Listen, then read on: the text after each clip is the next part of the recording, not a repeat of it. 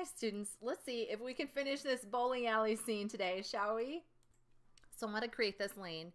We're going to make it out of a cube. We could go and Google and find the specific dimensions and convert those dimensions to meters and add those in. Or we could just do it to scale by just looking at it and seeing what looks right in our scene.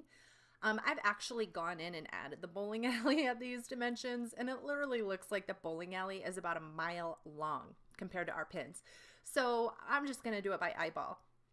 Now, we're also going to add a wooden texture so that you can just see how easy it is to go find some texture on Google and apply that to your meshes. What a fun thing to do. And I'll teach you really quick how the UV editing wrap goes, or unwrap I should say, which means that you can lay out your object onto your texture and decide where you want that texture to fall on your object's surface. So before I get started, I just want to Google, I'm going to do like bowling alley lane texture and see if anything comes up. And sure enough, if I look in images, things do come up. I want to look for only large things. So I'm going to click on the tools option under images and go to size and make sure that it says large. The reason for that is because I don't want it to look pixelated and funny. So I'm going to look for something that looks like I could just lay it right out onto, oh, that's a fun one. Can you imagine a bowling alley like that? I could be here all day looking at images, right? I don't know about you, but yeah, I could. I'm going to just go ahead and try this one right here. This looks like it could work, or I can scroll down a little bit and see if there's something else that looks better. I'm not a total fan of it. Bowling wood lane texture.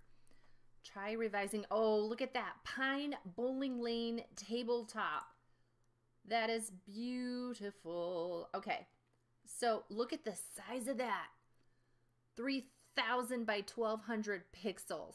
That's big. Let's take that one. Okay, so I'm going to right click on that and I will save this image into my D drive.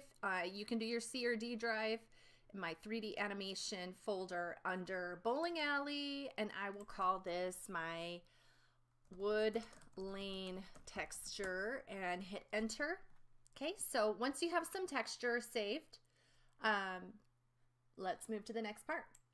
So in the last video, you had your pin set up and you saved that as bowling version 6. So here we are. So the first thing I'm going to do is go ahead and get that lane, and I'm going to use a cube to do that. So I will add a mesh cube, and obviously that's way too thick. I'm going to hit the number 3 on my number pad to go into orthopedic side view, and I will hit S to scale, and I want to hit Z because I'm going to isolate my scaling along just the Z axis, and that looks like that should be about thick enough. And then I'm going to zoom in a little bit so I can make sure that the top of the floor is in line with the Y axis. So G to grab and move it, and Y, and we can move it, oops, I don't want to go left and right. I want to go up and down. Z, I should say. Okay, and then just go ahead and drop that where it looks good. And just, you can check to make sure that it is sitting right on top. Your pins and ball are right on top of it.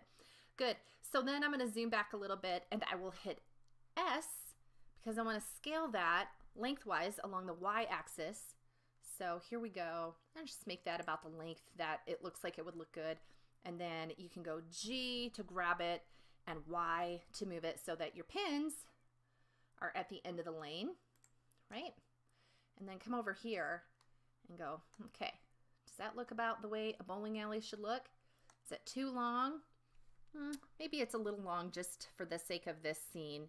So I am going to scale it SY a little shorter just because I want to be able to see those pins when I'm standing on one end of the lane really well, and GY slide it up a little bit, and I can scroll in and just check to make sure that that looks good at that side. I think it looks great.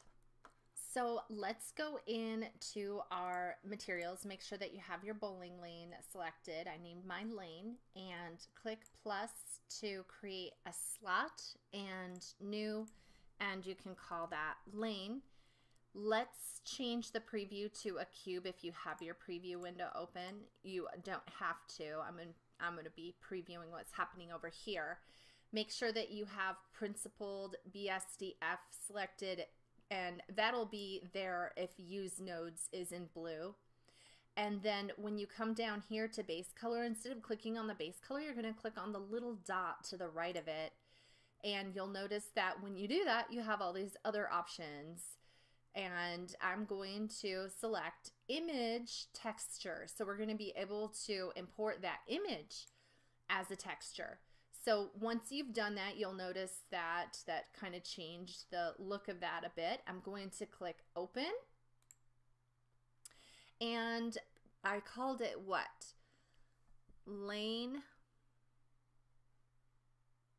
Wood lane texture down here at the bottom, and I will open that up, and you can see that it has applied the wood texture to the lane, which is great. That's what we wanted it to do. It doesn't exactly look the way that I thought it would though. So this is why I wanted to teach you a little bit about UV editing. So if you click up here at the top, you'll notice that there are these different window setups. And so for UV editing, here's the setup right here. And I go, oh, okay, well, I can kind of see what's happening right now. This floor is not even configured in the right direction. So can I select all of this, and maybe I need to rotate that here, and I'm just going to hit R and I'm going to rotate it around. Okay, so let's see how that impacts the way my lane looks over here.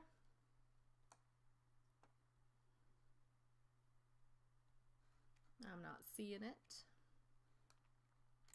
I just need to slide this over a little bit and then click over here so that I can actually see those changes. That actually looks quite a bit better. So I'm going to slide this UV map over, and I want to take kind of a different look at this, and I think it might be a little wider than I need it to be compared to where I have my pins. I'm going to do a quick file, save as a version 7, and for some reason I'm having a hard time selecting my object, and the reason why is because I'm in edit mode. So going back into object mode. Okay, now that I have that, let me go ahead and just scale this a little bit, S and X, and make that a little narrower so that those pins are kind of sitting right on the edge. Zoom in, and earlier I was telling you that you could put a background in, and I had grabbed a reference image in the very beginning of this really groovy little bowling alley scene. So I am going to go ahead and import that so I can add that. And remember, image. Now, if I want to add that, I actually have to add that as a plane, because when I go to render, if I've added it as a reference or a background, it's not going to show up in my render. It actually has to be a mesh object. A plane is a mesh object. So I'm going to add that image as a plane. And if you have to go back to the very first video, that's fine. Go ahead and do it. But here's that bowling alley background that I picked up that I loved. I'm going to go ahead and import that now. All right, so it's imported it sideways, and obviously I want that to be at the end of my lane. So it looks like I can just come over here and rotate that around what, the Z axis. So I'm going to hit 0 for Z, and on the rotation bit, that way it's not rotated around Z, and I will hit S, and let's just go ahead and scale that up. And I just absolutely love that scene. So that looks great, okay? And now it's obviously a little too far forward, so I'm going to hit G and Y, and I'm going to slide it back a little bit. Perfect. So it's behind my scene a touch. And so I've got this groovy scene going on. I'm having such a great time with this, and I hope that you are too. Why don't you go out and find something cool that you can use. And then the other thing you want to think about is your lighting. So click on your rendered shading over here, your rendered viewport, and check and see how it is. So I know I had my light turned off at one time so it wasn't in the way, but I'm pretty sure that now I have my light on. There's my light right there. It's casting some shadows, which is great. Remember, I do have the ability to come over and play around with my lighting settings. I just have to select my light. So I'm going to select my light, and I'm not sure even where it's at in my scene right now, so I can scroll back and take a look. Maybe it's on the other side of that wall. So I'm going to hit G and Y and pull it over here and see if I see it anywhere. Maybe it's up higher than I anticipated it was. Where are you, light? Ah, it is. It's way higher than I thought. Okay, so let's see here. I'm going to go G, Y, slide it over here a little bit, and G, Z, and pull it down so it's in my view. Okay, and then I can go back in here and take a look at how I've got that set up. I'm liking the little cast shadows. That's fun. And if you want to set up some other lighting, if that's not working for you, you can change it to sun lighting or spot lighting or area lighting. Ooh, area lighting looks really cool. And just remember that you can adjust the power. Sometimes I've had to adjust my power up to like 30,000 before I was seeing a difference. So I'm going to go back to the 1,000 where it was at. I like the lighting. It looks good. Now, the other thing that you can do to set up this scene is you could just grab your pins and you can take your ball and G, move that.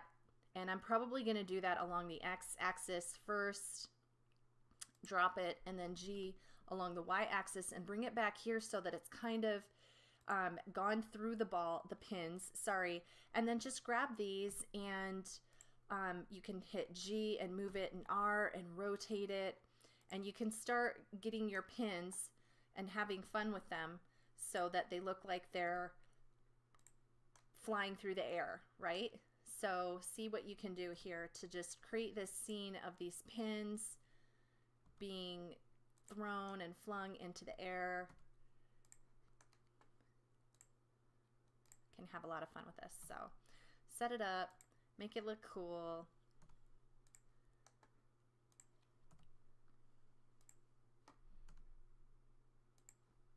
And then take a look there.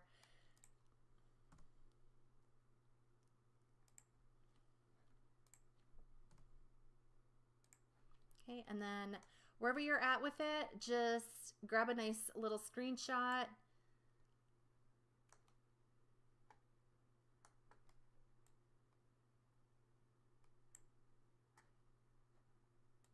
Gotta have that bowling in there. Okay, so click on your, I'm gonna just go ahead and kind of get rid of this little UV map over here. Slide that over.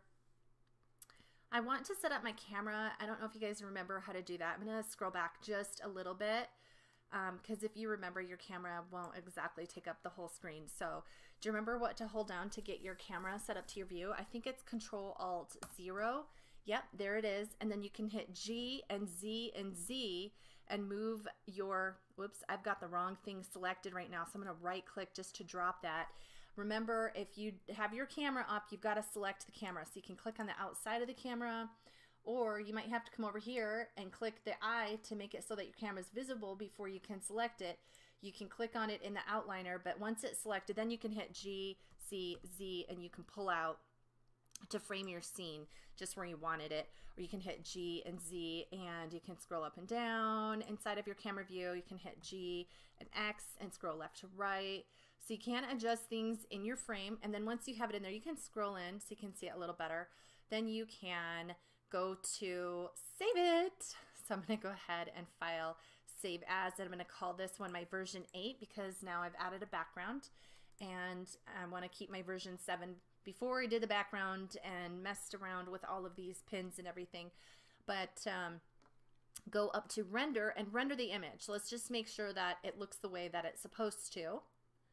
This will take a moment, and I can scroll back out. And I think that looks awesome. So I'm going to go ahead and take a screenshot of that rendered image. And I will right click and I'm going to save that as my thumbnail rendered bowling alley scene. Okay. And that'll be fun when I make my video. I'll be able to use that for the cover photo of my video. And then I'm going to close this rendered view and go File, Save, and submit that to me to the Dropbox.